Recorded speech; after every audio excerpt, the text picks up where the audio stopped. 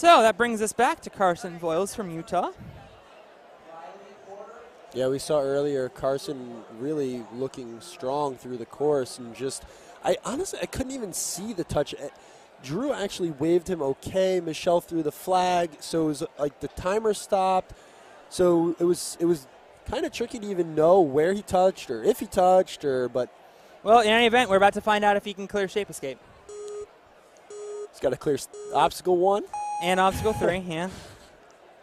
As we've seen a couple of our redemptions failing early, so. Not that Jigsaw is necessarily a freebie. But in comparison. Right.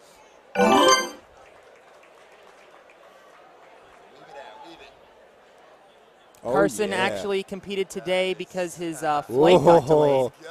Big send here, big send. Oh, my goodness. That is one of the best sends we've seen today on the Jigsaw. Every time it's done, it's just so smooth. I know Henry here in the booth was extremely impressed. Karson going for it again.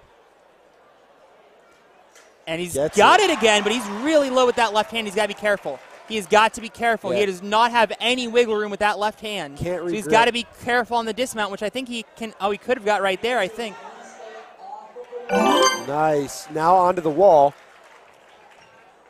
And he is up. Top of the wall is in play. He's going to get that 47 redemption. seconds on the NNL glider. And now it is judgment day for Karson Voiles. Plenty of time, though, on the clock, Alex. He has so much time. Oh, yeah. Take his time here. Don't force it. I don't know if he got a good step on that second one. Already shaky. But he could press this down here. You can see it. It can go all the way down.